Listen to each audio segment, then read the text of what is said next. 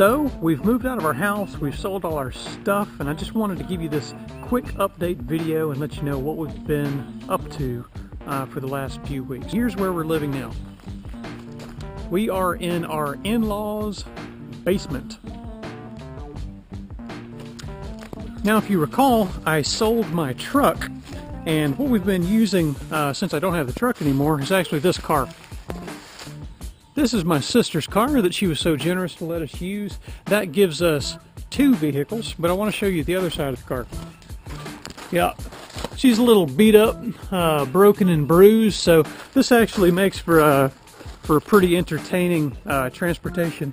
What's funny is the front seat of the car, the seatbelt doesn't work, so when Tambi and Molly and I have to go somewhere, I drive usually, and then Molly and Tambi are in the back seat, and it's kind of like driving Miss Daisy, so we've lovingly named this car Daisy. One more quick little thing that's pretty new right now is, if you remember about our vehicles from a couple videos ago, we had my truck and we had Tambi's car. The bad news about Tambi's car is that we were in a wreck just a day or two ago, so that car is out of commission. So the only car that we have right now to use is Daisy. I'll show you a picture of Tambi's car right now. Yeah, her car is smashed up pretty good. We were actually going through an intersection and a woman ran the stop sign and smashed into the side of us. So now I'm just going to give you a little tour and show you where we're living now.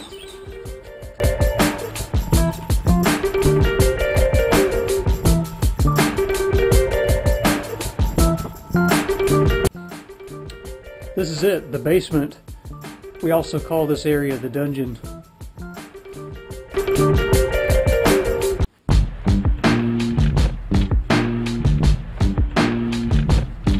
Through here we have our little bathroom,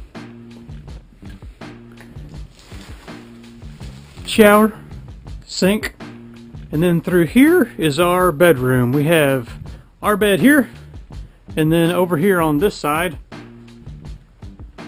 is Molly's little room. So in a way, this is kind of a good, I don't know, stepping stone. It's kind of a nice middle ground for you know, where we were living, where we had a lot of space and a lot of belongings and stuff, and now we've just kind of been forced to downsize just because, you know, we've got so much less space that we're living in.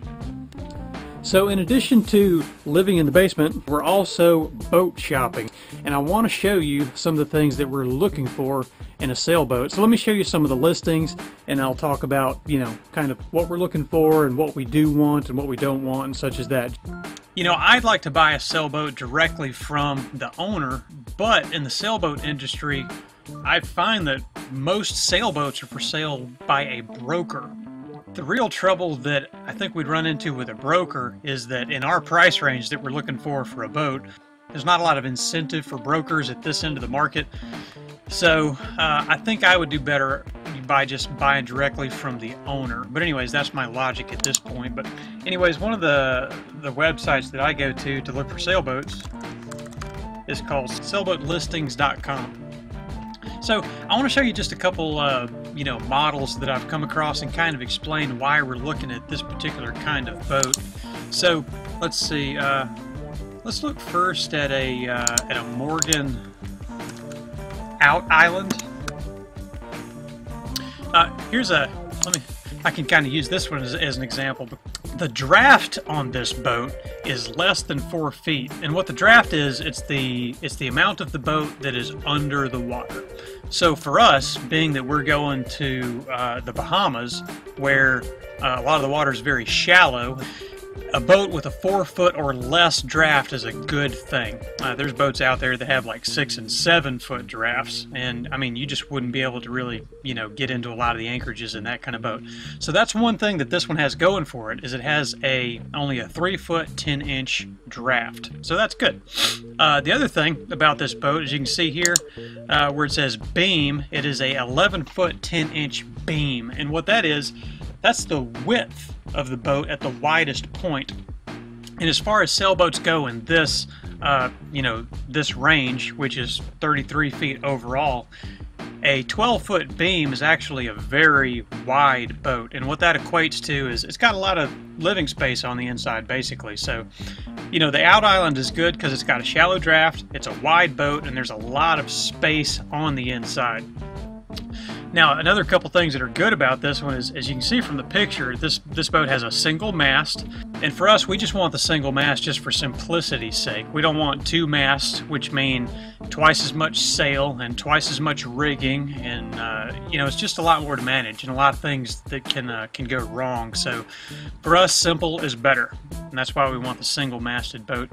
Up here at the front, if you can see in this picture, this kind of thick blue line right here, that's actually another sail that's rolled up on itself, and this is called a roller furled head sail. So we like this just because, you know, you can pull the sail out, and then when you're done using it, you don't have to, you know, take it down from that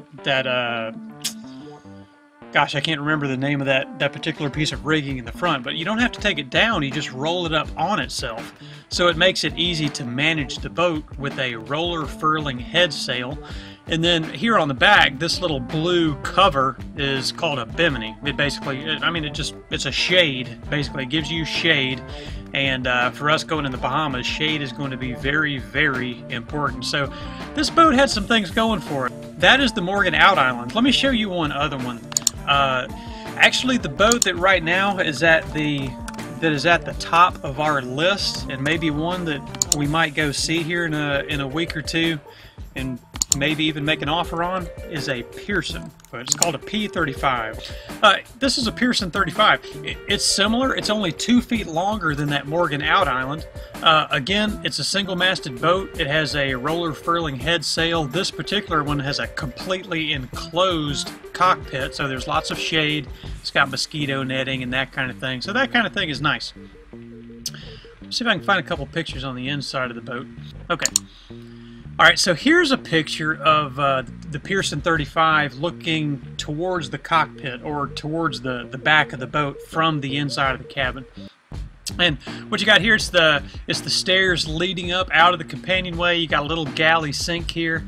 If you can see it, this little box here in the counter, that's actually, it's called the ice box. It's basically the equivalent of a refrigerator in a boat.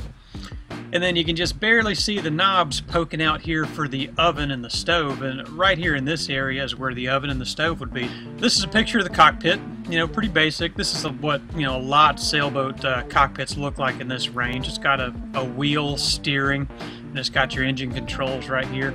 Okay, so what you're looking at here is what you call a little dinette area. It's got, you know, basically like little bench seats on the sides, and underneath there's storage. This little table here in the middle, on most of these boats, the table kind of goes down to the level of the, you know, the bench seat. It basically turns it into a little bed. I don't know who this lady is.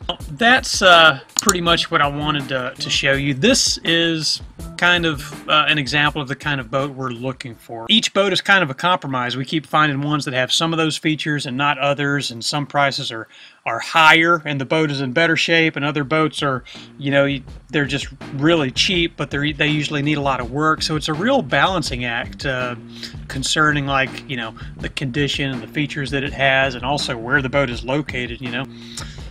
But yeah, that's kind of what we're up to right now, just hanging out here in the dungeon, working a lot to save up money, and boat shopping, and that's where we're at right now.